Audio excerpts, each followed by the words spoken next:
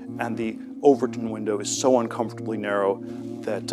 I would be long ideas more than at any other point in the last 50 years. I think we're not going to find solutions inside the intellectual straitjacket in which our universities and our society put us.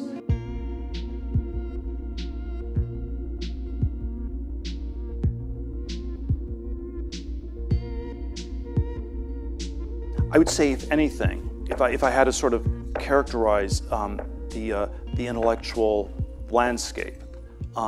we've been in a world for a very long time in which somehow the range of intellectual debate has gotten more and more narrow, and sort of the Overton windows shifted to the left, but generally in an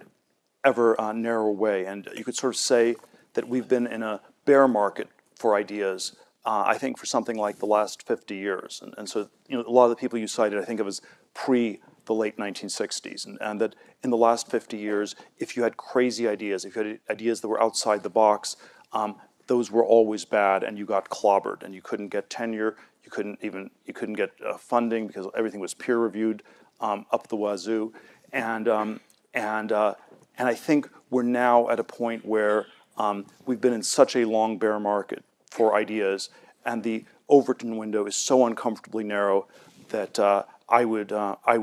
be long ideas more than at any other point in the last 50 years. I think we're not going to find solutions inside the intellectual straitjacket in which our universities and our society put us, and I think there will be positive returns to ideas greater than there have been in the last 50 years.